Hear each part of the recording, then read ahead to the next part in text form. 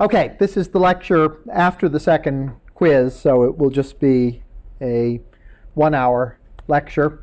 My plan is to do the makeup on the second quiz a week from Sunday on the same basis as the first one. So anyone who wants to take the makeup can expect to get it in the mail. After grading the quizzes, if there are any marginal cases, like someone got 15 and could get 16 if they took the makeup, I'll probably send an email asking, do you want to take the makeup?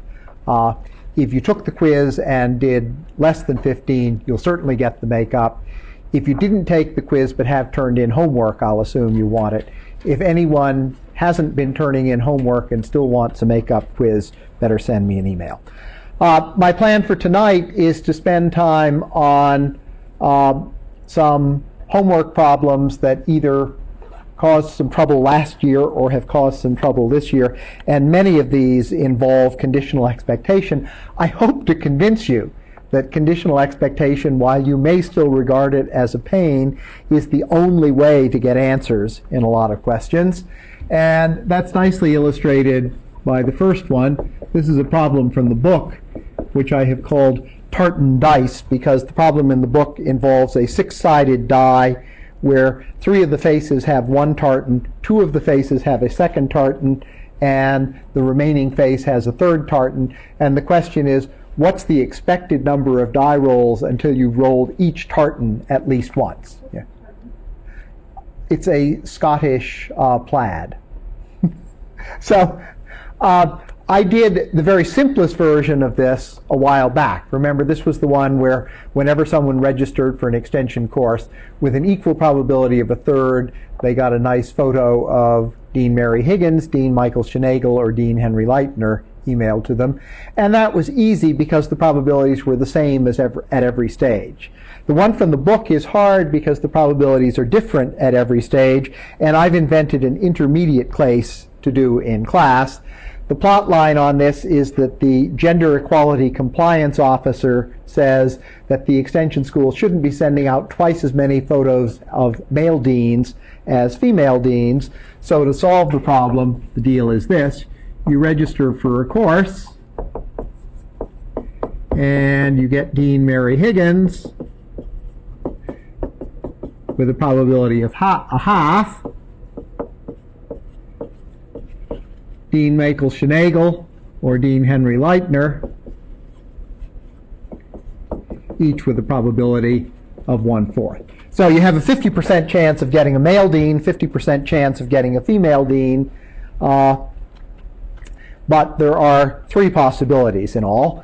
And the random variable x that we're interested in is, of course, the number of times you expect to have to, the number of times you register for a course, the number of registrations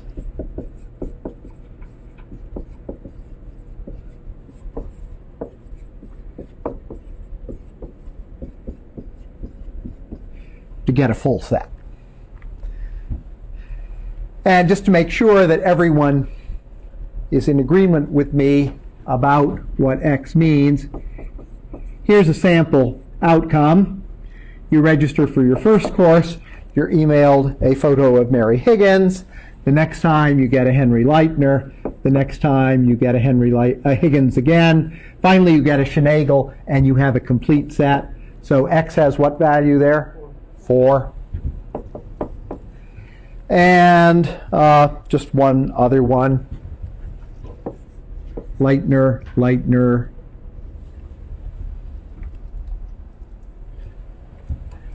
Schneegel, Leitner, Schneegel, Higgins.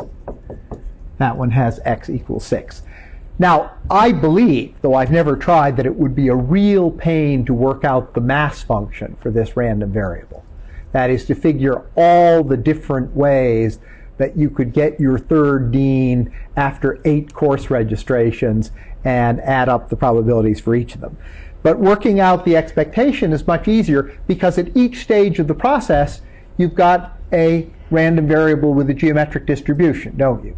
You say at every stage, I've got 1 chance in 2, or 3 chances in 4, or 1 chance in 4 of getting a dean I don't already have.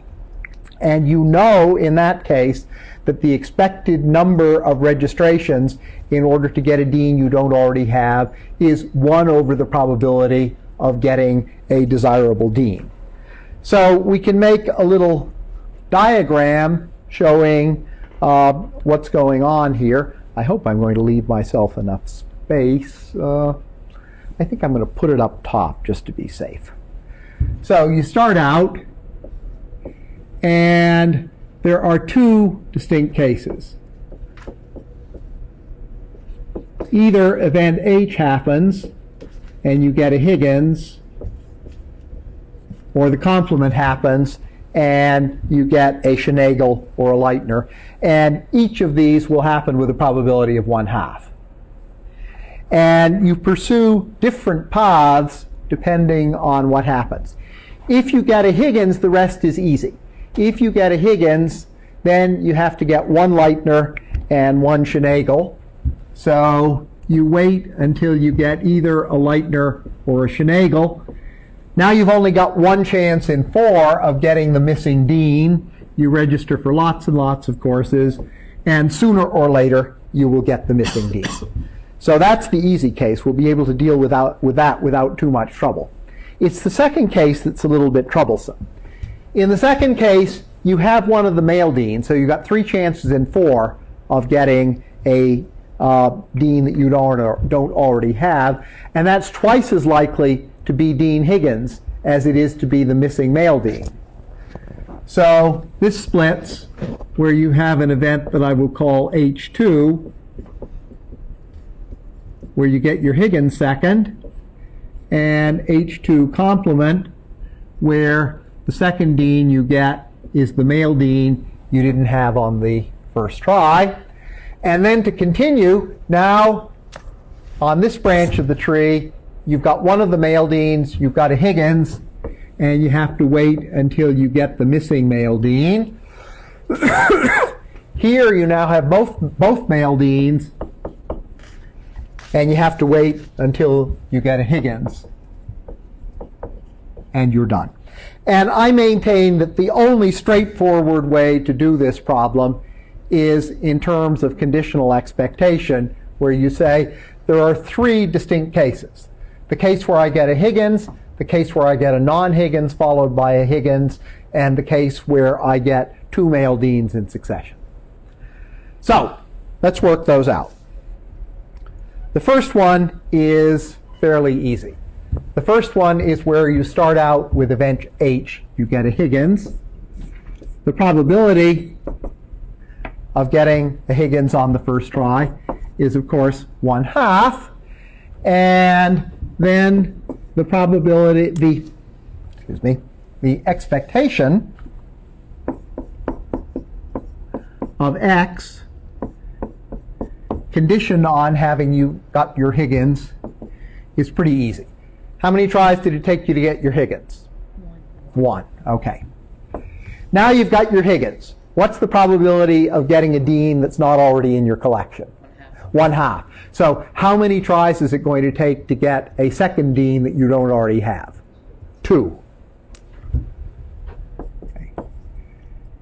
Now you have every dean except either Leitner or Schneegel.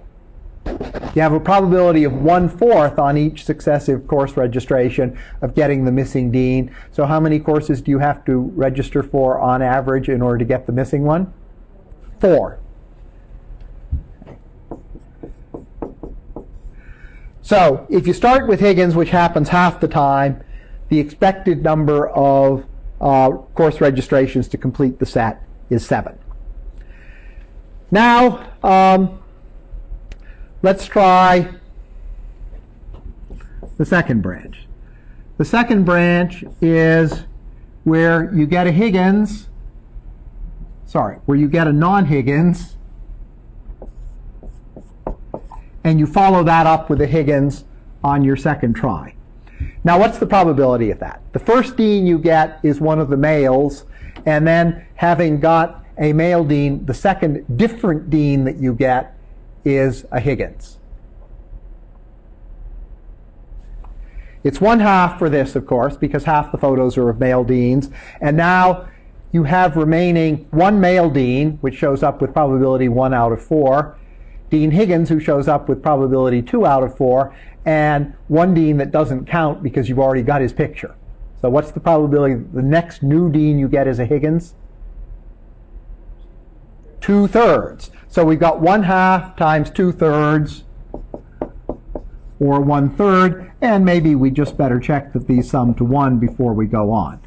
The probability that you start by not getting a Higgins and then proceed to get as your next dean another of the male deans, so you've got 2 male deans in a row, leaving only Higgins, is 1/2 for not getting a Higgins on the first try, times 1/3 for getting the missing male dean rather than the Higgins on the second try. That's 1/6. And sure enough, 1/2 times 1/3 times 1/6 equals 1. So the rule for conditional expectation, remember, is partition the sample space, find a set of disjoint events whose union is everything and whose probabilities sum to 1, and then multiply these probabilities by the expectation conditioned on what happened. Yes? Can you just quickly explain? I understand where you got the probability of H to 1/2. Then when you move down to the next line, I'm not exactly sure what you're trying to find. Oh, okay. What I'm trying to find is the probability of the event. The first dean you get is not Higgins, Right. and the second dean you get is Higgins. Okay. And I maintain the probability of that is the probability of getting a non-Higgins on your first try, which is 1/2, times the conditional probability already having one of the male deans of getting Higgins as your second new dean. Since the probability of getting a Higgins is twice as high as the probability of getting the other male dean, when you get your new dean, it's twice as likely to be Higgins as the other missing one. So that gives me 1/2 times 2/3. Yeah, Why Sue? isn't it 1/2 times 1/2? Because Yeah. the second time you could get the first guy that you already got again, couldn't you? Ah, but the question is, what I'm saying here, the event H2, let me make this very clear because I think I see what you misunderstood in my convention, Sue. The event H2 means after getting a male dean, the next dean you get that's different from the one you've already got, which may happen several registrations later, is Higgins. It's not the dean you get on the next registration. It's the next dean you get that's different from one you already own.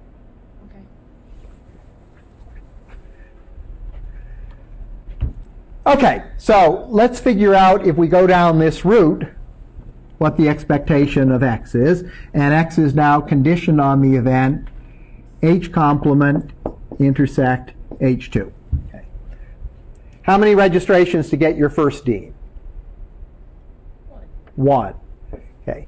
Now you've got one of the deans, and there's still 3 chances in 4 on any successive registration that you'll get a dean you don't already have, and therefore, what's the expected number of registrations to get a dean you don't already have? 4/3.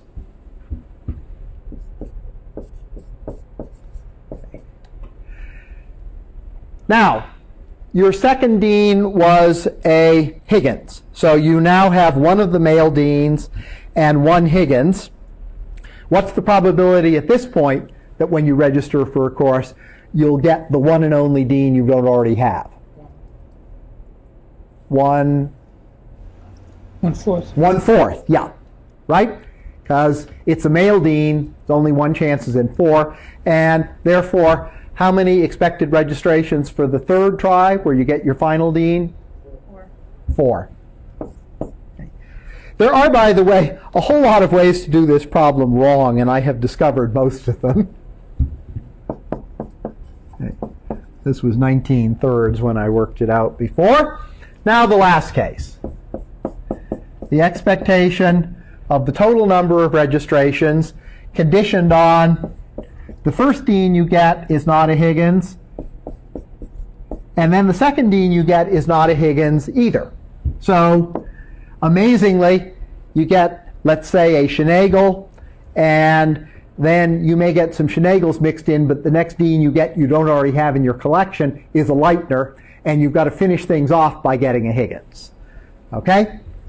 1 for the first Dean, 4/3 again to get the second Dean, but now your missing Dean is a Higgins, so how many courses do you expect to have to register for? 2. As you've got a probability 1/2 of getting a Higgins, that means the expectation of that geometric random variable is 2, and this one is 13/3, and now I can just add everything up. The expectation of x is the sum over all the different subcases that partition the event space of the probability of that subcase times the expectation of x given that subcase. So we've got 1/2 times 7 plus 1/3 times 19/3 plus 1/6 times 13/3. The lowest common denominator of these is 18, so we've got 63/18 plus 38/18 plus 13/18, and when you add those all up you get 104/18, and if you're really good in factoring in your head, you can turn that into 19/3 or 6 1/3. I believe the answer to the one in the book, where you have probabilities 1/6, 1/3, and 1/2, is given as 7.3, and that's not an approximation. That answer in the book is exact as given. It just amazingly turns out that the fraction that you get has a 10 in the denominator, so 1 decimal place makes it exact. Questions about this rather difficult question? I debated this for a couple of hours with students last year when I assigned it, so I know that it's challenging. Catherine, you still look puzzled. Yeah, I guess I don't really understand. I understand now where you got your numbers for probability of H, probability of H complement intersect H2, but I guess you're looking at 3 different paths and you're trying to figure out. That's right. I'm looking at 3 different paths. So why are you only calculating the probability of getting H on the first one, the second one then getting for 2? Because the first path doesn't split after the first Dean, and the reason for that is that the probabilities are equal for S and L. Okay. I included that simplification to make the problem fit on this board, and in the homework it will split more ways. In the homework, basically, there are 3 different tartans. They all have different probabilities, and there are 6 different paths through, and you really have to work them all out.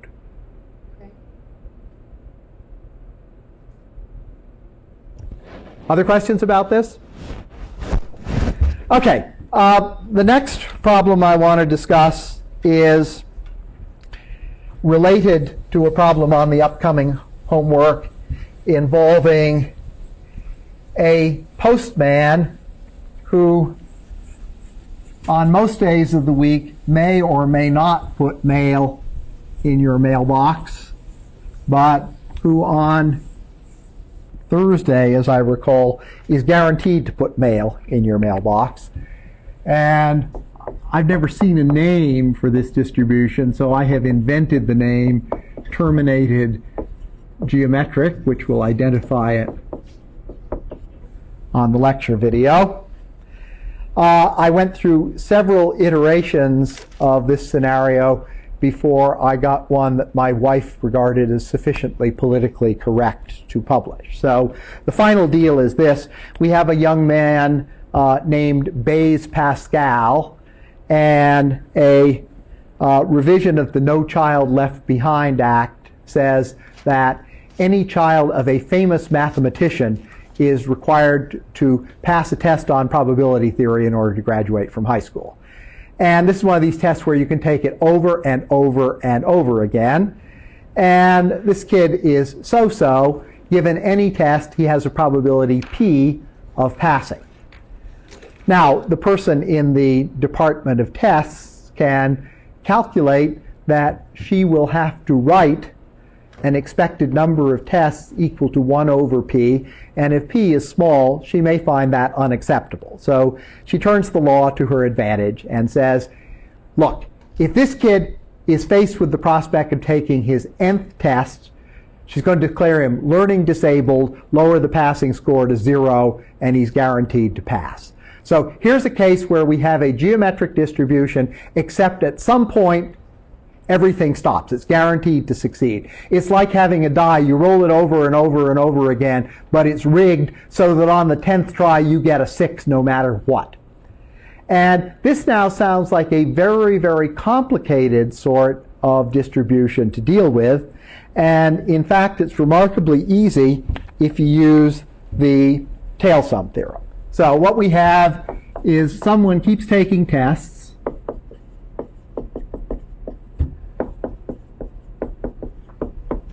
You pass a test with a probability p, fail with a probability q, which is of course equal to 1 minus p.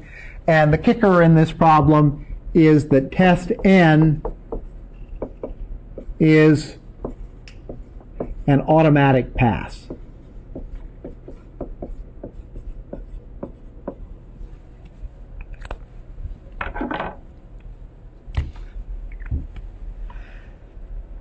Okay.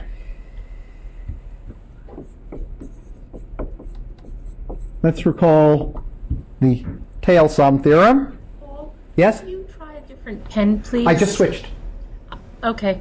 Yep. See, All right. that one faded away to nothing. This brand works better than the others, so I'm going to try this before changing colors. So the expectation of the random variable x, which is the total number of tests, including the final pass.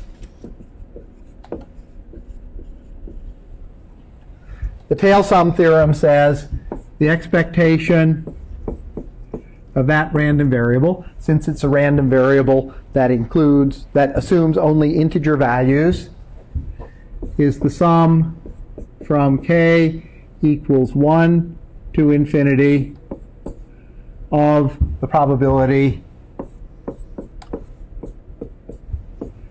that the random variable has a value at least as large as k. You could also write this as the sum from k equals 0 to infinity of the probability that x is greater than k. They both come out the same. Now, I've written the sum as a sum up to infinity, but that's not really so in this problem. If k is greater than or equal to n, then the probability that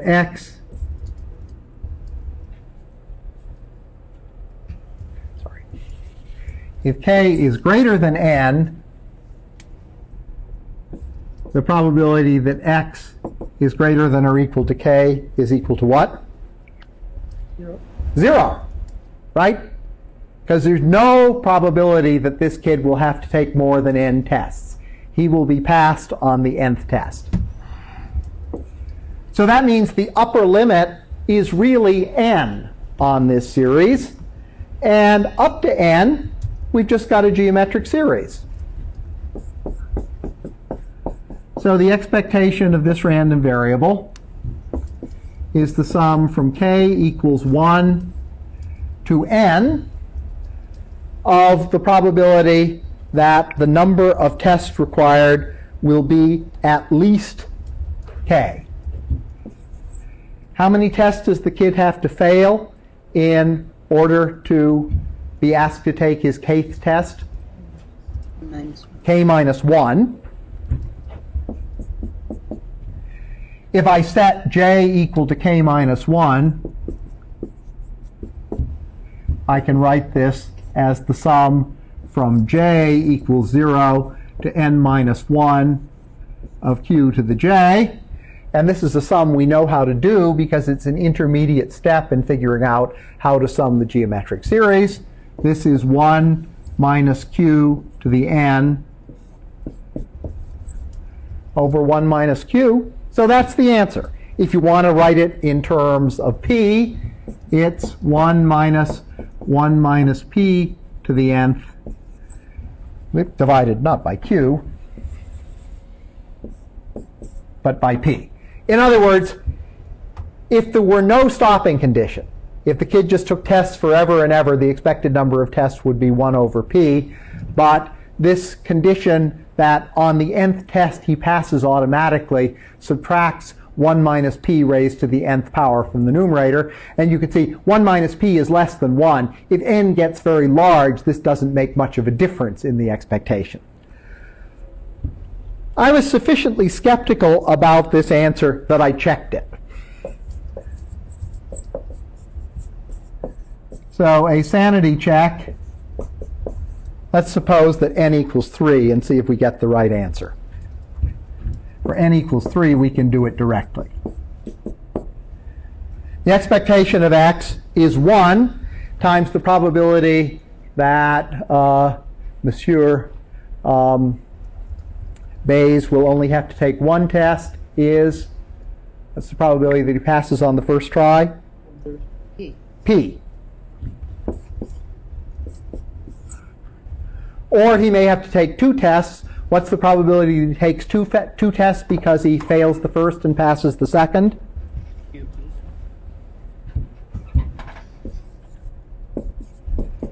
Or he may take 3 tests, and if n equals 3, the deal is if he has to take a 3rd test, he's guaranteed to pass it. So what's the probability that he has to take 3 tests?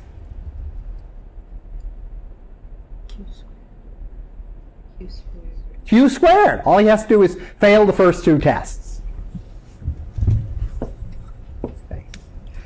Now this is written in terms of Q's and P's, but if we write it out in terms of Q's, we get 1 minus Q for the first term plus 2Q minus 2Q squared from the second term plus 3Q squared from the third term, which is indeed 1 plus Q squared, which is, as advertised, 1 minus Q cubed divided by 1 minus Q, checking with that. So in a simple but not entirely trivial case, we get the right answer. Questions about this one? This was throwing people last year, but I think that it was because the book doesn't give the hint that you should use the tail sum theorem. Once you get the idea of using the tail sum theorem, it turns out to be remarkably easy. Okay, the next problem was suggested by email.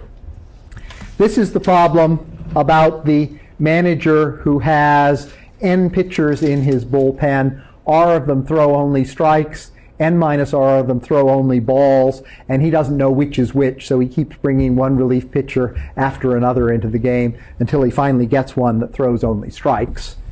And the email I got said, I can get an answer to this in terms of a whole bunch of factorials.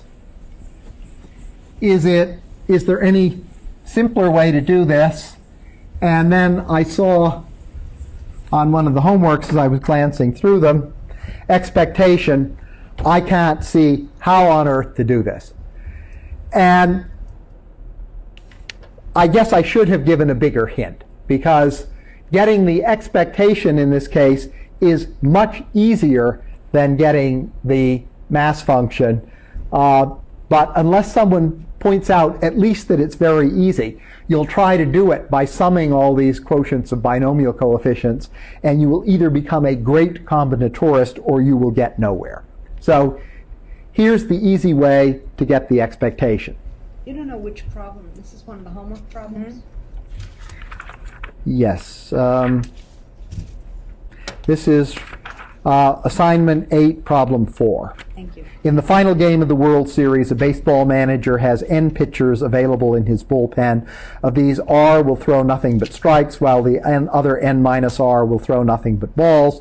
Nobody knows which is which, of course. The manager brings pitchers into the game in a random order. The random variable X is the number of pitchers he must try before finding one who throws strikes. Find the probability mass function for X, which is the major issue I want to address, and calculate its expectation. Assume R is greater than 0, because the general formula you get is wrong if R equals 0. Now, here's the way you want to think about it. Line everyone up in the bullpen. Okay? We've got these N pitchers lined up in the bullpen, and R of them are the kind that throw strikes, and the other N minus R throw only balls. So this is R, S's, and N minus R, B's. Everyone see that? And they're arranged in a random order. The bullpen coach has just used some random number generator to bring them out in a random order. Now, the number of pitchers that the manager has to bring in before ones that get strikes is the number of pitchers in this first group plus the one who throws the strikes. But now if you look at these groups, here's one, here's one, here's one, here's one, here's one, here's one. Which of these groups has the greatest expectation? The bullpen coach has just unwittingly lined up someone who throws strikes. Now he's going to bring out more pitchers. The expected number of ball-throwing pitchers he will bring out before the next strike-throwing pitcher is independent of how many pitchers he's already called out, right? So each of these groups, that one, that one, that one, that one, that one, that one, have the same expectation.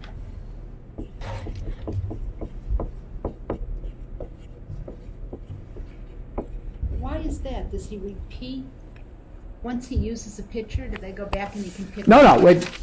They don't even have to come into the game. They're all lined up in a row. Okay. And secretly, they all have this B or S characteristic. All right. Okay. And now you ask, given two successive S pitchers, or the first S pitcher or the last pitcher, how large is the group of ball pitchers? And I maintain that each of those groups of ball pitchers has the same expected size. That is, that there's no basis to expect to find more ball-throwing pitchers between the first and second strike throwers than between the next to last and last, or between the last one and the end, or before the first one. And therefore, how many groups do we have?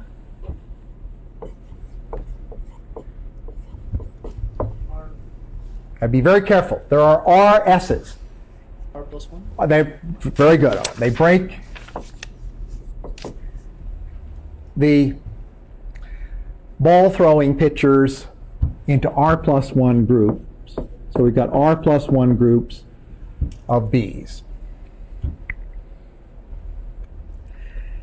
And now we're more or less done.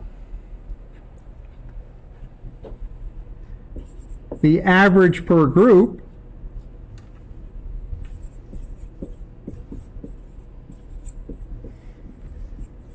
is, well, if you take N minus R B's and break them up into R plus 1 groups, the expected size of a group is N minus R over R plus 1. And so the expected number of pitchers that the manager has to call is equal to 1.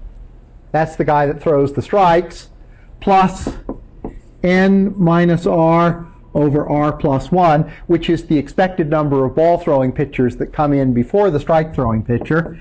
And that simplifies quite nicely if you put it over a common denominator of R plus 1 to R plus 1 plus N minus R, or N plus 1 over r plus 1. There are lots and lots of very hard ways to do this problem, for which I apologize. If you try doing it in terms of binomial coefficients, you are likely to come to a dead end. So this is a nice illustration of a problem where you can figure out the expectation of a random variable fairly easily, in spite of the fact that it's hard to get at the mass function. It's not that it's hard to get at the mass function, because I'm about to do that, but that it is hard to calculate the expectation given the mass function. Before you erase that, yes. Can I just ask one question? If the first pitcher or the last pitcher, or say both of them, are strike throwers, then the first group or the last group has 0 members in it. but it doesn't change my r plus 1. It doesn't change the r plus 1. You have r plus 1 groups. Here, one of the r plus 1 groups right here in my example had size 0. Okay? Yep. Okay, now, the request to discuss this problem, though, prompted me to think about the following situation. I showed you, did I not, that the Poisson distribution is the limiting case of a binomial distribution. In the binomial distribution, there is a finite upper limit to the value of the random variable. But the Poisson distribution arises in a limiting case where that upper limit goes to infinity. And interestingly, the geometric distribution also arises as a limiting case, and I think I can explain that fairly easily to you in terms of blackjack. So this is also relevant to casino night for 2 weeks from now. One thing you might do for casino night is go on the internet and look at card counting strategies for blackjack. Unlike real casinos, our casino will allow people to bring all sorts of charts and tables, and as long as they don't delay things too much, even to take some time consulting these before placing their bets. Because the interesting thing about blackjack is that there are circumstances where the conditional expectation for a blackjack player is very slightly positive. And you can read all about this on the internet, but in a very simple form, here's how this works. It works to the advantage of the player to have lots of 10-point cards sitting in the undealt deck. The 10-point cards are 10s, jacks, queens, and kings. And there are a couple of reasons for this. One reason for it is if you get one of those 10-point cards and an ace, that's a blackjack, you get paid off at a rate of 3 for 2, whereas if the dealer gets one, you lose, but the dealer doesn't get anything extra. He just collects your bet. So the rules are sort of unsymmetrical, specifically favoring you in the case where you get a 10-point card and an ace. The more 10-point cards sitting around, the better your situation is. On the other hand, having lots of low cards remaining is disadvantageous to you, and 5s are particularly bad because if the dealer has a total of 16, he has to draw. And the one thing you don't want the dealer to draw under those circumstances is a 5, because that makes the dealer's total 21 and no one will beat him. So the original card counting systems basically figured 10-point cards are good for you to have left in the deck, 5s are bad for you to have in the deck. And when I first learned how to do this, I tried against a blackjack video game on a cruise ship where you could only bet a quarter. I made $5 last for 4 days, which I thought was pretty good. But the simple system I was using was one that I learned from the book, which was basically count the 10-point cards and count the 5s. And when you've seen lots of 10-point cards and very few 5s, place the minimum possible bet because the odds are against you. But if you get into a situation where lots of 5s have shown up and very few 10-point cards have shown up, then the odds have turned in your favor, and you should place as large a bet as the house rules will allow. Now, because I want to deal with a manageable problem, let's suppose we're just counting 5. So since this distribution is technically called negative hypergeometric, and since this is not quite 26 characters, I'll call this section negative hypergeometric. This is not in the notes, alas, but I hope to get a pretty good explanation of it on the board. Now, an interesting thing about blackjack is different places use different numbers of decks. Needless to say, the card counters prefer that a very small number of decks be used, because, for example, if the house is using only one deck and all 4 5s have shown up, then the player knows there's no chance that another 5 is going to show up. That looks really good. If, as is more traditional, the house uses 6 decks, then having most of the 5 show up is a much less likely event. So we can, in fact, consider 2 limiting cases where we're counting 5s. I'm going to use as my random variable x the number of cards until means it includes the card where the 5 shows up. The first 5 shows up. And here's one limiting case. Suppose you play blackjack, not merely with one deck, but just one suit. You take the 13 spades out of a deck.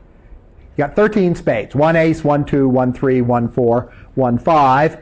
In that case, what's the probability that the 5 will show up first?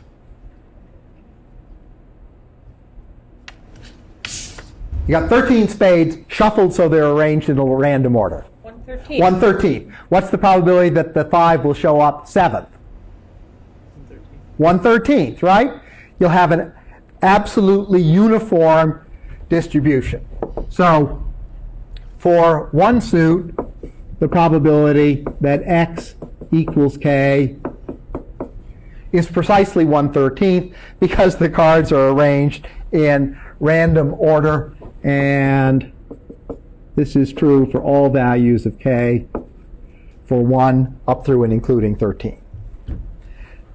Now the other limiting case is where you have very many decks.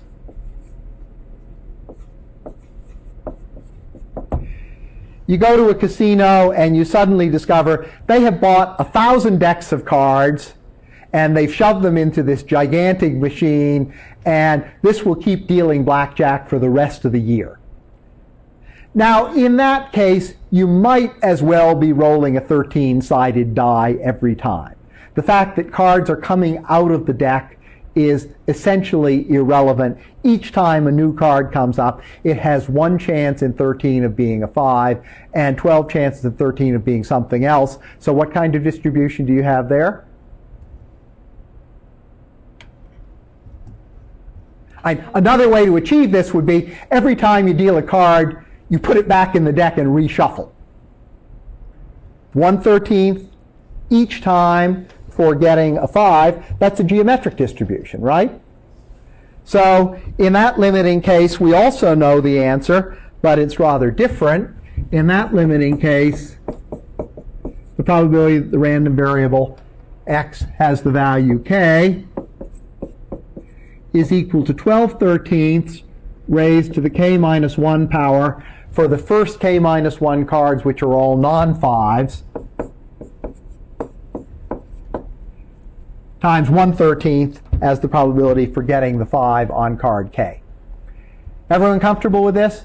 This is basically sampling without replacement, sampling with replacement, and these are 2 very simple cases. Now you can see there's a whole raft of intermediate cases. You can have 2 suits with 2 5s out of 36 cards, or you can have an entire deck with 4 5s out of 52 cards, or you could have 6 decks with 24 5s out of 312 cards, and those sort of interpolate between this limiting case where you get a uniform distribution and this limiting case where you get a geometric distribution. So I'm going to do one specific example. I'm going to do the case where you have just one deck, and with one deck you will get 4 5s in 52 cards.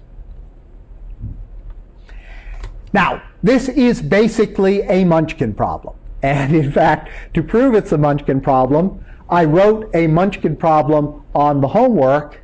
This is the first problem on the first of the new problem sets, but it really should have been the last problem for next week. So you probably want to work it fairly soon, even if you don't turn it in next week. And the way this problem works is there are 6 Munchkins in the bag, 4 plain, 2 chocolate, and Thomas pulls them out one at a time and eats them. That makes it unambiguous that this is sampling without replacement. You can't put back a chocolate Munchkin if you've eaten it. And the problem is to figure out the probability mass function for the number of the Munchkin where Thomas gets his first chocolate Munchkin, and the probability mass function for where he gets his second chocolate Munchkin. And it is not uniform, it's not geometric, but you will discover that it's quite simple, and if you add these two together, you get the probability that Thomas gets a chocolate Munchkin on any particular number Munchkin. Of course, that's independent of what number Munchkin you consider. The probability of pulling a chocolate Munchkin as your 4th Munchkin is 1 chance in 3, because 2 of the 6 Munchkins are chocolate, and there's 1 chance in 3 that there was a chocolate one in any position. Okay, let's do this one. On my 3rd try, I found a really simple way of doing this. So here's the kth card, and it has to be a 5. What's the probability that this specific card K will be a 5?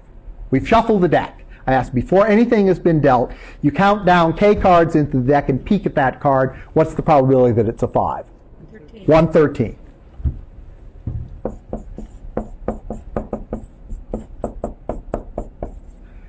Okay. Now, there are K minus 1 cards on this side that were dealt before it, and there are 52 minus K cards over here that are still in the undealt deck. And if this is the first 5, where are all the 5s hiding? 52 minus K. In the 52 minus K. All 3 remaining 5s are in the undealt deck. So we now say, fine. The individual outcomes are the 12 cards that show up before the 13th card, which is a 5. And the favorable outcomes, the ones that contribute to this event, are the ones where all those cards are non-5s. And therefore, we have to select K minus 1 cards, which are all X's. They're not 5s. Out of how many? How many non-5s are there in the deck? 48. 48. Very good, Katie. It took me about 10 minutes to realize that. So out of the 48 cards that are non-5s, we need to select K minus 1 cards to go over there before our first 5, and there are 48 choose K minus 1 ways of doing that. There are 51 cards left in the deck, excluding the 13th card. Excluding card K. How many ways are there of choosing K minus 1 cards out of the 51 remaining cards in the deck? 51 choose K minus 1. And that, folks, is the answer. It's a little bit more complicated if you start asking what's the probability that the third 5 appears at card K, but it's not really much harder. It's just a Munchkin problem. You say, over here, I need 2 of the additional 5s and K minus 3 of the non-5s. So basically, this problem yields to the same strategy that worked very nicely for Munchkins. But now I want to write it in a manner that suggests 2 ways of looking at this and saying, yeah, aha, this is reasonable in the limiting case. So the first way I'm going to rewrite this is as follows. I'm going to write out the factorials. The probability that x equals k is 1/13 times, now what have we got?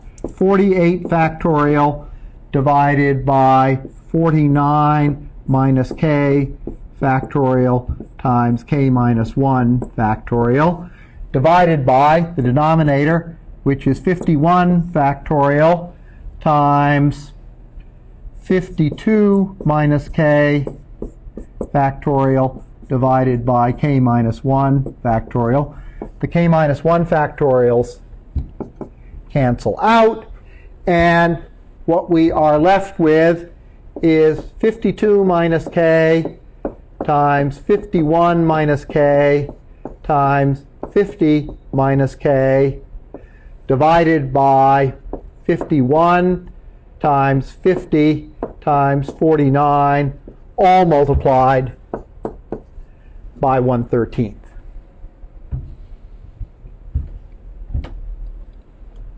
Okay. In fact, this is obvious. I mean, once you figure it out, you say, this is so obvious, I could have written this down if someone had shown me the formula. Here's why. 1/13 is for card K being a 5. Now, once you have that, there are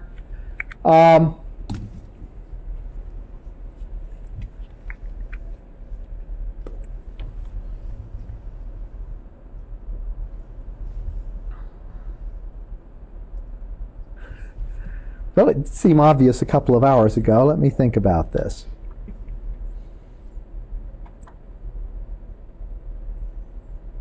Yeah, it is obvious. Okay. Because the deal is all the 5s have to be on this side, right?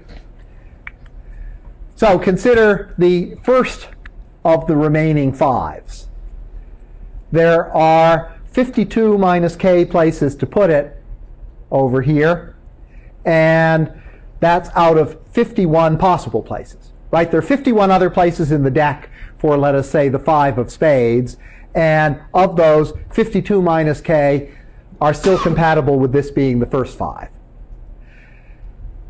Now, there are still 50 other places to put the next 5, and 51 minus k of them are unoccupied slots over here that don't have a 5 in it. And for the last 5, there are 49 places to put it, of which 50 minus k are over on this side. So that's another completely different approach to the problem that leads to this answer. You get one of these factors for each of the 5s.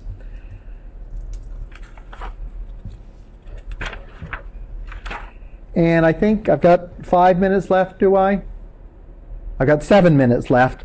I think rather than doing the limiting case of this, I will finally address this vexing coin tossing problem, which Robert sent me an email about, the one with the 19s in it, and show you the very slight fix that makes the book's answer correct, and 2 different ways of looking at it. So this is the next topic, which I will call coin tossing. And here's the deal on this. You toss a coin until it comes off heads.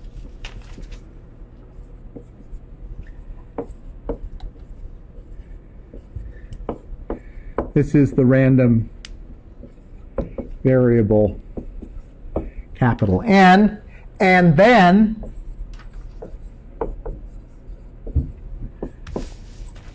choose a random number x uniformly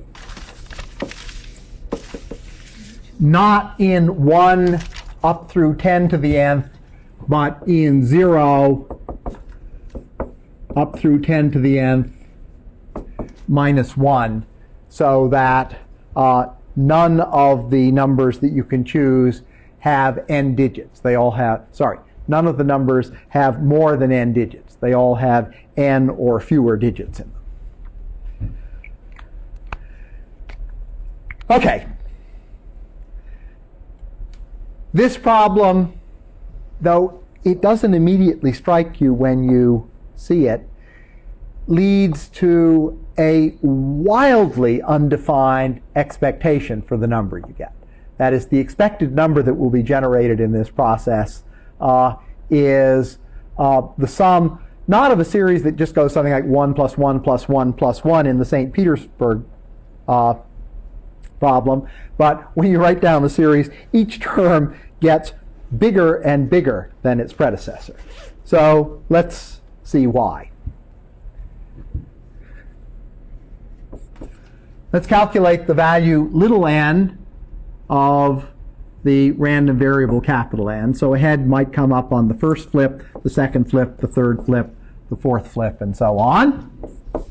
The probability that the number of flips has the value n is very easy to work out. What's the probability that your first head will come on your first coin flip? 1/2. 1/2. The next one? 1/4. 1/4, 1/8, 1/16, and so on. Okay? Now let's calculate the expected value of the random number given that it took n flips. Okay. If it took 1 flip, you're generating a number that's in the range 0 through 9. What's the expected value of a random variable that can have, with the same probability, any value between 0 and 9 inclusive? It's not quite 5. It's actually 4.5. But it's 5 less change, and I'm going to write it as 5 minus 1/2. Okay. If you're generating a random variable that's equally likely to have any integer value between 0 and 99, what's its expectation? 50 minus 1/2. Yeah, Sue's got the gimmick. And now the general rule is fairly obvious. If you're generating any number up through and including 999, what's its expected value? It's 500 minus 1/2.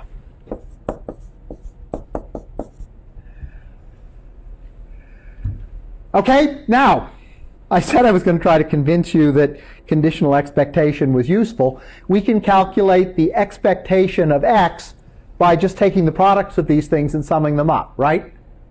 We're partitioning the event space depending on which number coin flip our first head comes on. And our expectation for x is equal to the sum over little n from 1 to infinity of the probability that the number of flips to get the head is little n multiplied by the expected value of x, given that that number of flips occurs. And this is 5/2 minus change. This one is 50/4 minus change. This one is 500 over 8 minus change. And when I add this all up, I get something just awful, because I get 5/2. Let's just look at the first terms. I multiply the numerator by 10 and the denominator by 2. So this is 5 times as large as that. What do I have to multiply 50/4 by to get 500/8?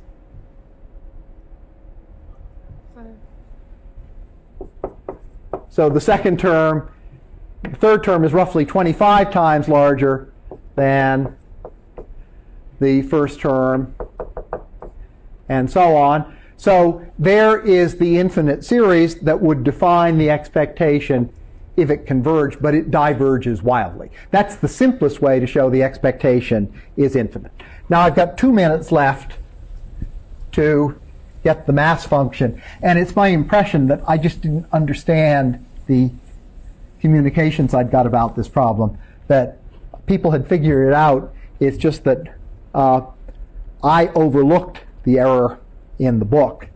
But with the 0 through 99 business, it's very easy.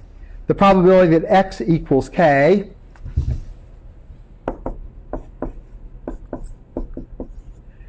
is the sum from the number of flips equal d to infinity. That is, if the number you want is 67, you have to wait until the case where you have 2 flips to get your head, because that's the first one that allows you to get 2-digit numbers, right? And the probability of getting your first head after n flips is 2 to the n. And then you have 10 to the n numbers, of which yours is 1. So the probability of getting your chosen number is 1 in 10 to the n.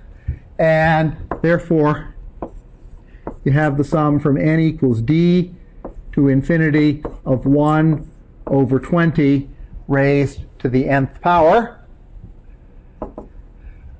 I'd like this sum to go from 0 to infinity, because then I can do it. So I'll pull out a 1 over 20 raised to the d power. And now I have the sum from, let's say, j equals 0 to infinity of 1 over 20 to the j. Everyone knows what that is, because that's a geometric series. This will give me 1 over 1 minus 1/20th.